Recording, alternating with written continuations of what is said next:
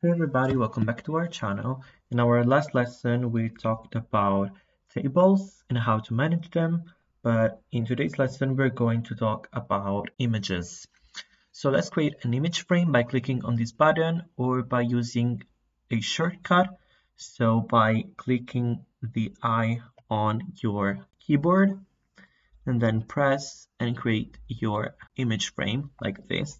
Then click on the right button and then get image like this. SCRIBUS will open up a window where you can get your image, for example this one. And as you can see in our image properties, we have everything related to our image that we just loaded. So for example, its position that we can change with these buttons, its rotation with this button also. And then right here on the scaling process, we have it scaled to the frame size, but you can also have free scaling with these X scale and Y scale linked so that if you change them, they're going to be proportional to one another, but you can also unlink them. So you'll have something that does not maintain the ratio between the X and Y measurements, and the same with the DPI. Now, as you can see, there's a difference between the image frame and the image itself, because of course, if you want to change the image frame, you have to go to the properties of the frame right here. And with these buttons, you can change the position of the frame and its width and its height and its rotation. And you can also color it. For example, you can color the stroke. You can have it green like this. As you can see, you have it right here. And then you can also fill in this blank part right here. You can have it magenta, for example, like this. And if you want the frame and the image to match, you have to click on the right button and go to Adjust Frame to Image, and you'll have them adjusted. There's also another way to import images, and it's opening a folder on your computer where you have the image and then drag it on your computer like this. And you'll have it in its actual size, and you can also change it up. Or you can create an image frame and then load the picture in it. So drop it on the image frame and it will fill the image frame like this. Another thing that you can do is fill a polygon with your picture. So create a polygon and click on the right button on your mouse and then convert to image frame like this. So we'll have a cross, and that means that it's an image frame right now.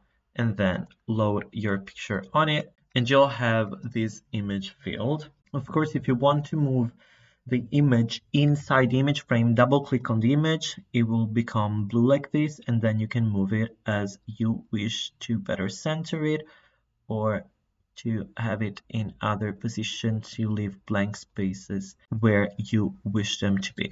You can also load multiple pictures at a time. So go like this and then drag it, and you'll have them right here all at once. And then of course you can select only one of them and then you can drag them. And of course you can also manage their position. So right click and then go to levels. You can have it raised like this. So it will come as a first, or you can have it lower to the bottom, so it will become the last one in this order in order to manage the visibility of each picture. Now, another important thing is the preview settings. So you can change them to having a full resolution, a low resolution, or a normal resolution. You can have the image not visible or visible. So right now you have everything that you need to know about the image, but it's not visible. Or you can have it visible like this, and then you can also have it at full resolution, but this will cause the document to be loaded slowly. And also on the preview mode, if you have a document with more pages and more images, it will become more slow to load. Another really important aspect is the linking between the images and the document. So we loaded this image from our computer, but we have to embed this image with the file from our computer. So let's select it and then go on item and then go on image and embed right here. And then let's click on the document that we imported this picture from. Then let's click on OK. This file already exists because we want to connect this image with already existing image. So let's click on OK. Okay, so right now this picture is embedded. But look at what happens if we change the position of the file on our computer from one folder to another. For example, let's move this picture from this folder to our desktop right here, like this. Then let's go back to SCRIBUS, then click on our right button of our mouse and let's click on Update Image. And you'll see that SCRIBUS does not find the file in our computer because we changed its position, its location. So let's double click on the image frame.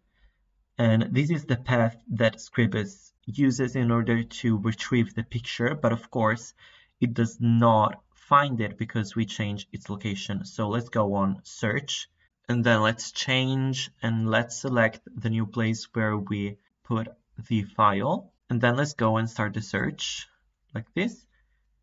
SCRIBUS found our picture. So let's go on select and then close, and you'll see that the picture is once again here.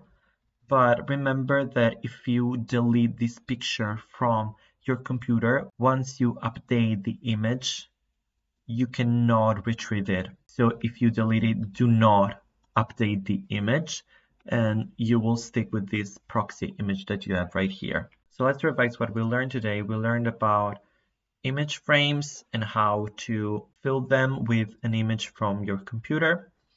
We also learned how to create an image frame from a polygon.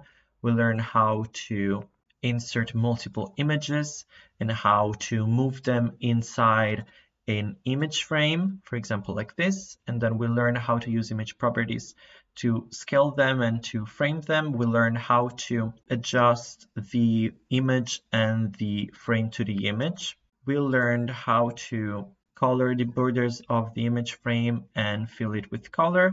And then we also learned how to embed an image and what to do if we change the location of the file connected to the picture or if we accidentally delete it. That's all for today, you guys. Remember to hit the like button and subscribe if you want to stay updated on our new videos in this video course about SCRIBUS.